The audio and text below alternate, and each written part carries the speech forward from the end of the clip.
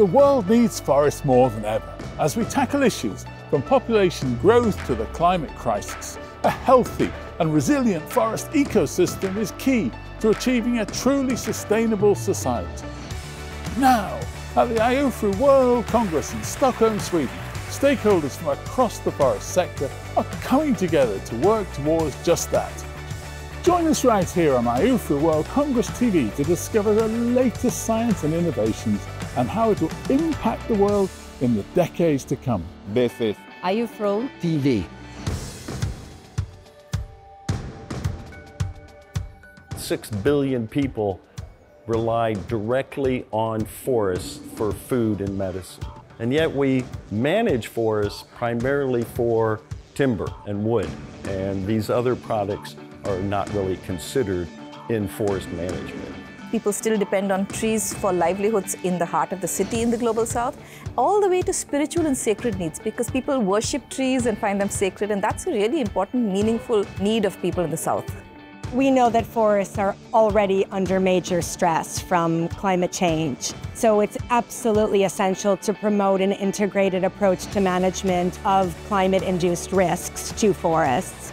As climate is changing and we need to increase the resilience of the forest, genetic diversity is key for us. So as a silviculturist, our goal is to create a future forest with more tolerance to stress. We are changing the way that we are approaching working with communities, and it's becoming less about extracting information and working with communities to co-create solutions.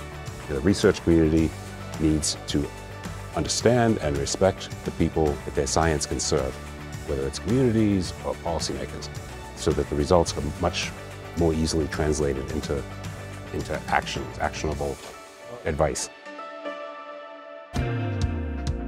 Sustainable forest management offers so many opportunities.